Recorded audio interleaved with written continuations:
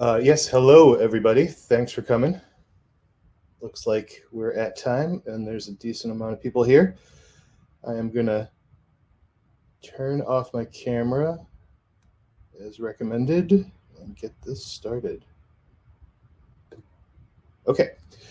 Welcome to a tour of Drupal Tours. I posted a link in the chat here, and so did Amy June. The slides are available. They're Google Slides, so you can follow along and click any links.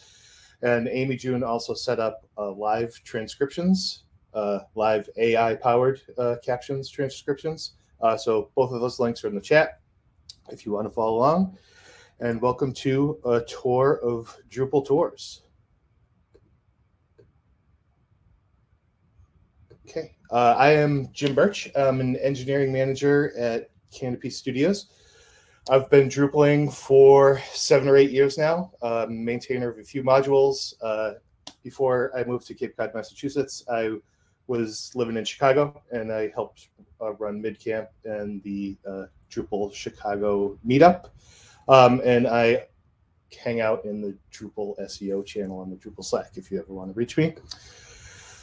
I am calling in today from Cape Cod, Massachusetts, originally home to the Nauset people who welcomed the first Europeans to America. I work at Canopy Studios. We're a fully distributed agency in North America, and we are hiring a bunch of talent.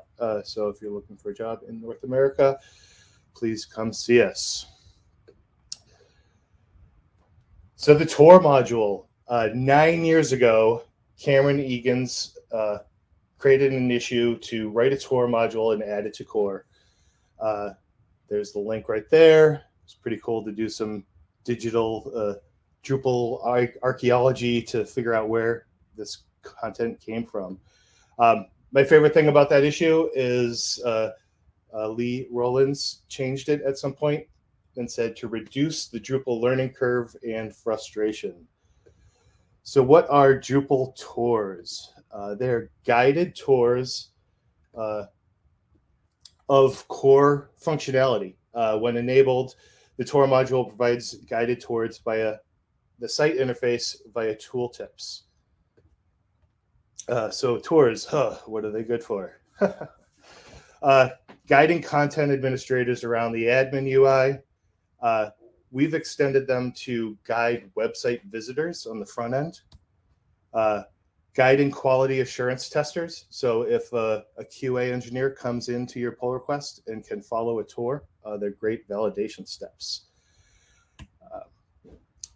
So exciting news, what got me really interested in tours is that in Drupal 9.2, a bunch of smart devs added the Shepherd.js script to replace the unsupported jQuery Joyride library.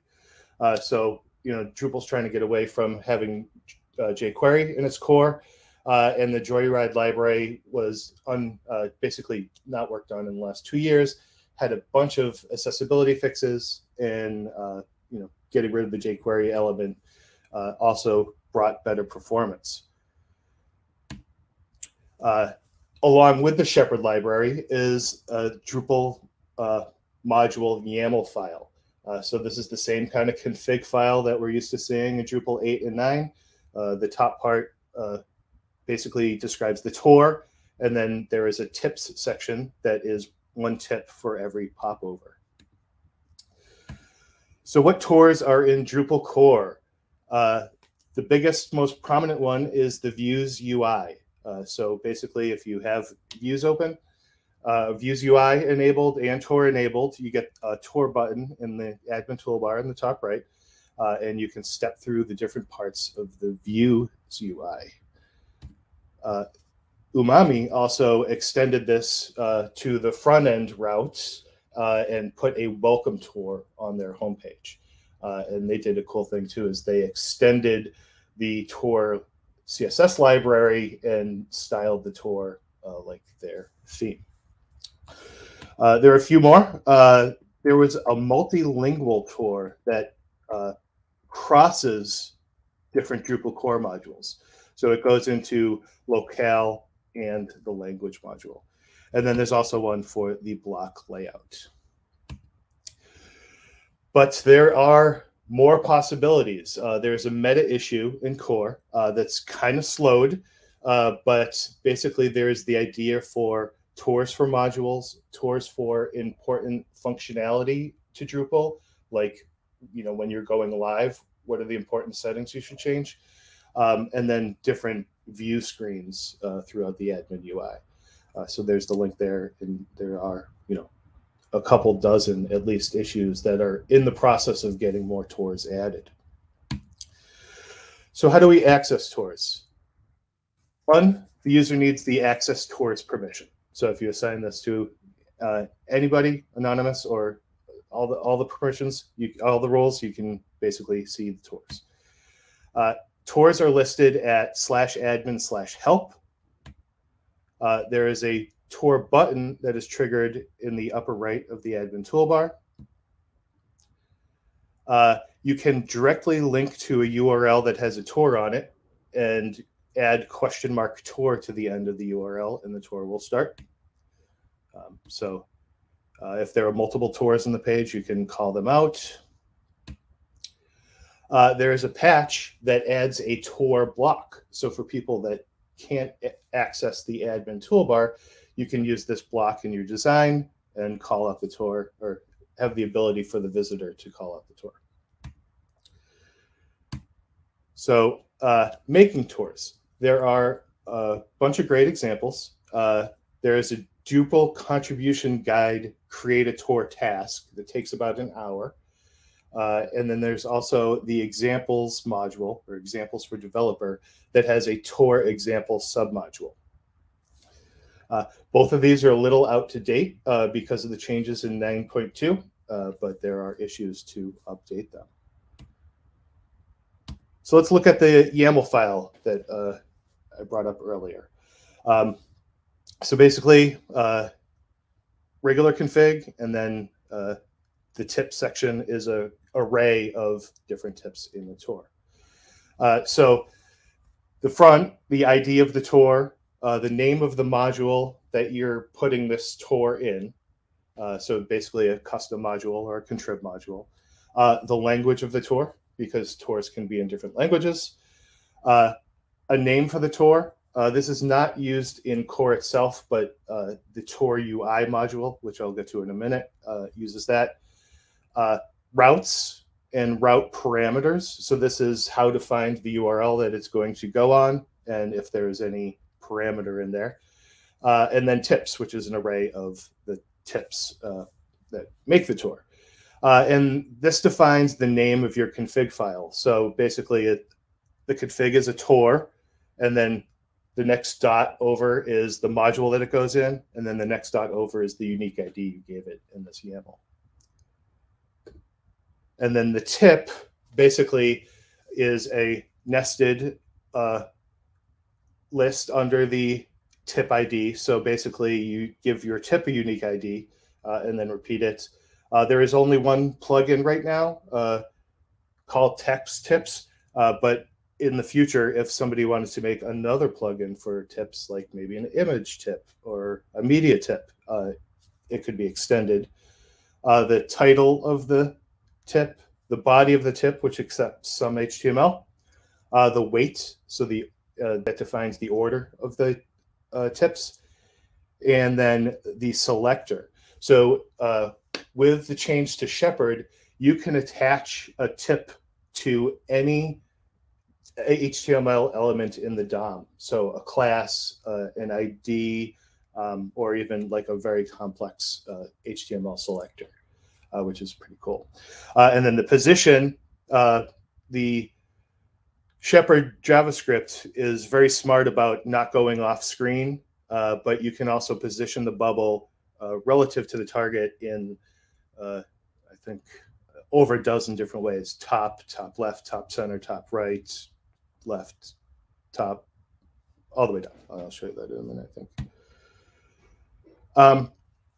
Speaking of routes, some routes allow parameters. A route is, basically where a page lives. So here's some examples. If you wanted to put a Tor on every edit form, you could do that. But that seems a little silly because every edit form is different. So this allows parameters. So you could say, I want it on edit form with an ID, or we actually have a small little helper module that changes that to bundle. So you could say, here's a Tor for every article edit node. And the same goes for entity node canonical, which is the front-facing version of the entity. So you could add it to all front-end nodes, like every page on your website. You could add it to a specific node, so you can give it a node and then a node ID, or you can add it to every article. So if somebody came to your site, you could have a tip on, or a Tor on every article, every resource, every basic page. So not everybody is as nerdy as me and likes to write YAML. Introducing the Tor UI module. So the Tor UI module is a contrib module that adds an interface for Tors. Here you can add, edit, delete Tors and tips. This would keep it in your site config, but you can also export it and put it in a custom module for distribution. So here's what that screen looks like, a little easier to read than YAML. You know, you have your name, you have your module, the routes that it goes under, and then an array of tips at the bottom.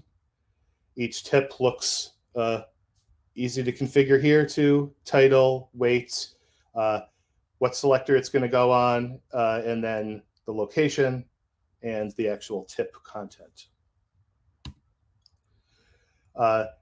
To extend to Tor UI a little bit more, the Tor Builder module adds cloning and exporting of Tors. It's just a simple helper module that allows you to basically click clone if you want to just take this Tor and make another similar Tor, or export the config, give it to a developer to put it in to code. So it really kind of helps bridge the gap between like Tor creators and developers.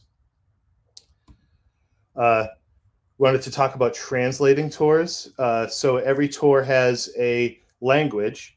So you could do it one of two ways. You could use Tor UI and create a completely new config that is in Spanish versus English, or you could do it through the translation interface. So you'd enable the interface and configuration translation modules, visit the config translation configuration, find your Tor, create your Tor, select your Tor from that list and click the translate button, add your language and change the Tor and save, and you'd have a brand new config for that Tor.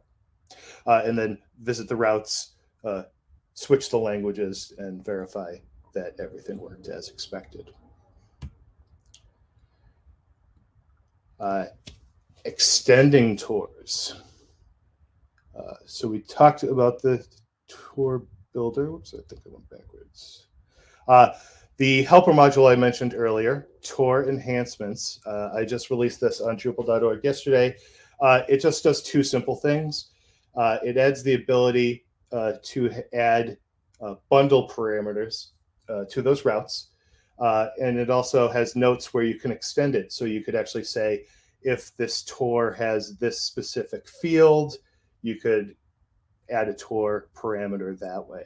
And it also demonstrates how to extend the Tor/Tor styling library, so you can add additional CSS or even JavaScript to the module, you know, for your custom theming purposes. And I copied that from the fine folks at Umami. And then here's what that looks like on the front end. So here's a little demo I was working on. Basically, I attached this to a route that I had created for this style guide, and the front end theme works just as nicely as it does on the back end. So issues. There are currently 57 open issues in all states of change. There's a lot that are active. There's a lot that needs review. There are a lot that needs the transition between what was there when the jQuery Joyride library and the new Shepherd JavaScript library.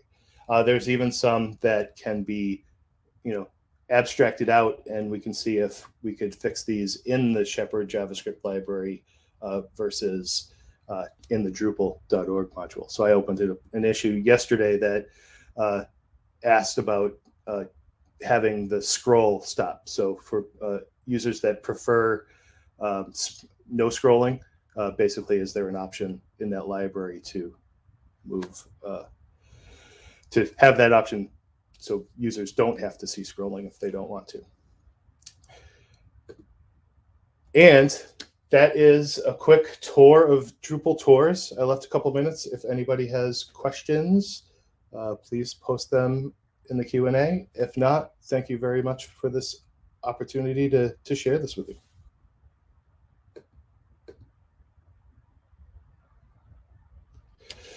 Question, is it possible to trigger the tip for a specific element using a custom link or else instead of start Tor in the admin toolbar? Yes, you could do that URL with $Tor.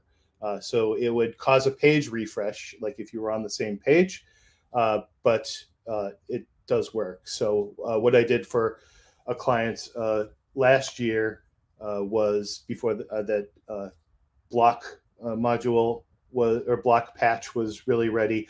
I used simple pop-up block, which we loaded a pop-up in the bottom right and said, hey, there's a Tor in this page, and then click the link, and then the Tor would start.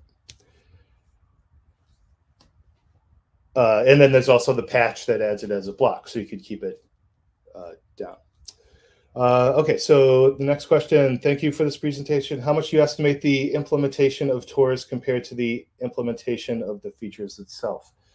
If you have a feature that took about 5 days to implement, how long do you spend approximately to add the Tor description? So I would say that it's part of it and a pretty quick part. Setting up Tours in general is probably a few hours process. Setting up the Tor, if you treated it as your validation steps, or even in your user stories, I need a user to do this, this, and this.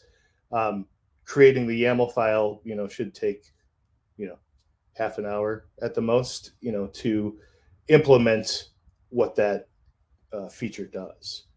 So I would say the time of Tor to feature once it's in your development workflow, should be minimal.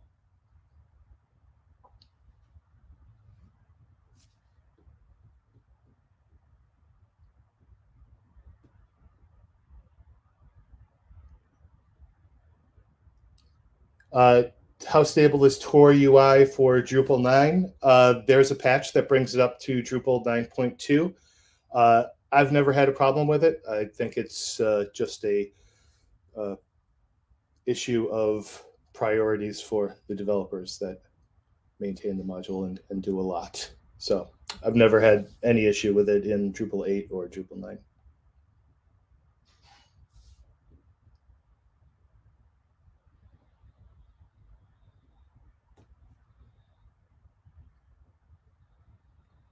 Excellent. Well, thank you everybody for coming and asking such great questions.